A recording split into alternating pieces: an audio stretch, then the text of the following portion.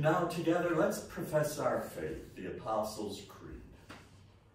I believe in God, the Father Almighty, creator of heaven and earth, and in Jesus Christ, his only Son, our Lord, who was conceived by the Holy Spirit, born of the Virgin Mary, suffered under Pontius Pilate, was crucified, died, and was buried.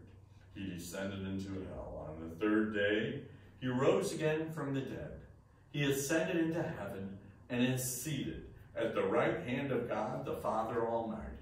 From there, he will come to judge the living and the dead.